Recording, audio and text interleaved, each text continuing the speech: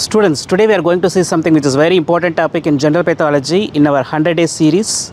So, which is types of leukemia. Acute leukemia and chronic leukemia are the two types. So, what is a normal WBC and what is called leukemia? The normal WBC is around 7,000 to 11,000. But in case of leukemia, so there is an excessive proliferation of WBC.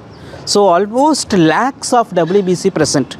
How many lakhs? So, acute leukemia usually has more than 1 lakhs of WBC, and chronic leukemia you have more than 5 lakhs of WBC. Right, this acute and chronic again divides into two types, one which is called acute myeloid, acute lymphoid, chronic myeloid, chronic lymphoid.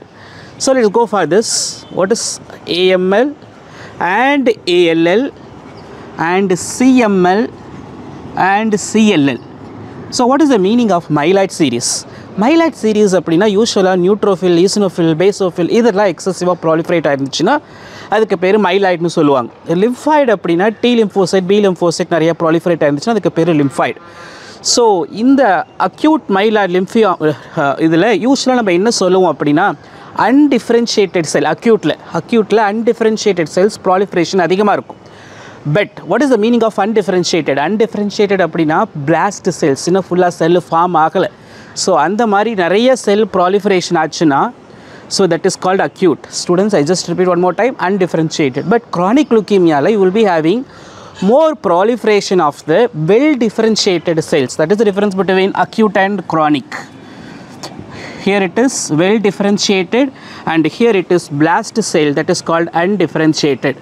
Right, what are the other points which you should know here? Something related to dentistry is so important.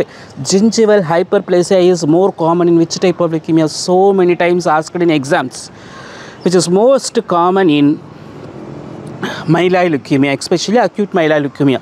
So second thing, CML it is also common, less common in ALL and CLL. Got it right? And one more point. So usually, so which age it is more common?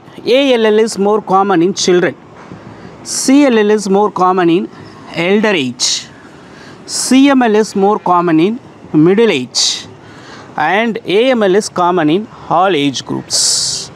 So this is the difference between acute and chronic leukemia. Hope it is useful for you, right?